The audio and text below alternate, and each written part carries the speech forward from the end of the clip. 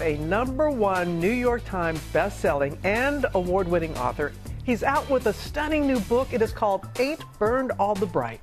Jason Reynolds, welcome here to Good Morning America. I got to get to the description. I want to read the description of this book in full because it is brilliant. It says, quote, contemplation, manifesto to fierce, vulnerable, gorgeous, terrifying, what is wrong with humans' hope, filled, hopeful, searing, eye-poppingly illustrated, tender, heartbreaking. How the heck did they come up with this project about oxygen? What can people expect? What can they expect when they start reading this? This is brilliant.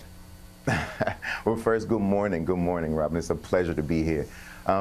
What can people expect? I mean, they can expect an experience. I hope this will be an opportunity to reflect and reconsider and rethink some of what we experienced in 2020. It isn't meant to be a fix-all. It isn't even meant to be the cleanest mirror.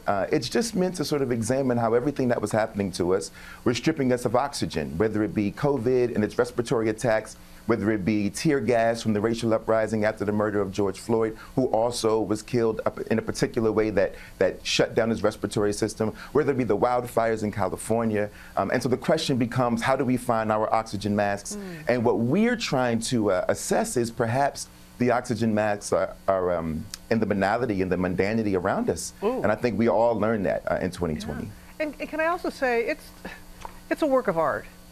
You made it with your best friend, illustrator Jason Griffin. You two have worked together before, so what makes this book different than what you've done before? You know, I think when Jason and I first started working, we were teenagers. You know, he's one of the most brilliant artists I've ever known and one of the best people I've ever known. And so as teenagers, we were able to be young men who could stand in front of one another and sort of express ourselves emotionally, mentally, stand on our thoughts. And I think 20 years later, hopefully, we've just gotten a little better at that, and we've distilled it, and it's a little more mature and a little more refined. And you've written more than a dozen titles for young people, selling more than 6 million copies. You're also the national ambassador for young people's literature. What do you love about creating art and stories for that age group? Oof. What don't I love, right? I think, here's the thing. I think there are two things that I really love. Number one, young people still believe that the world is a changeable place.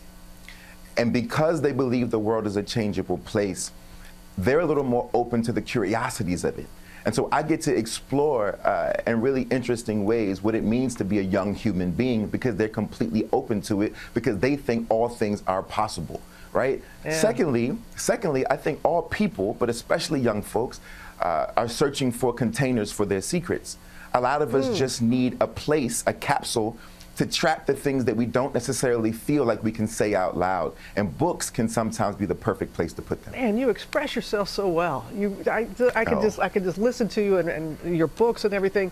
You've got some loyal fans out there, and so we want to hear from a couple of them. This is what Xavier wants to ask you. Hi, Mr. Reynolds. My name is Xavier. My question is, what inspired you to make a book about a superhero? Oh, Xavier. It's a good question. I mean, I think, much like John Cena knows, right? I think that superheroes are the perfect alter egos for so many of us, because they give us an opportunity to feel like we could be heroes over ourselves, right? It's almost like if I have something that is different, whether it be a learning difference, a physical difference, the alter ego of a superhero can be the thing to make me feel bigger and stronger than I might feel in my everyday life. That being said, I also think that superheroes convince us that the things that we think are weaknesses are often superpowers in and of themselves. And so those two things alone are the reason why I try to drill down on the superhero thing. And there's a little bit of superhero in all of us, I'd like to think. Of course. Yeah, and okay, here's a final question. This is coming from a teacher who's asking a question on behalf of one of her students. Here it is.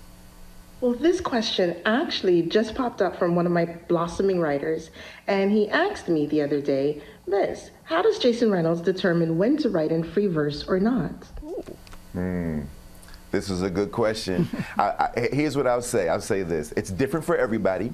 We all get to make our decisions however we want. Now, for me, free verse has to do with the containment of either an emotion, the containment of time, the containment of environment. If there's a tight space, I try to write in free verse to sort of parallel the tight space. Now, that doesn't mean that that's the only way. I mean, we have tons of epic stories that are written in verse, right? I mean, even most of our spiritual texts are written in verse, right? True. So I don't think there's any sort of, one-for-one rule. I just think that whatever your choice is, to create your own rules according to that choice so that you know how to best execute the verse for your particular project. That's right. It's not one size fits all. Absolutely. Be you. And you are being you in 2022. As always, so good to see you. Wishing you continued blessings. Happy New Year. Pleasure. Happy New Year. Okay. 8 Burned All the Bright. Here it is. It's out today. Well, hey there, GMA fans. Robin Roberts here. Thanks for checking out our YouTube channel. Lots of great stuff here. So go on, click the subscribe button right over here to get more of awesome videos and content from GMA every day, anytime. We thank you for watching, and we'll see you in the morning on GMA.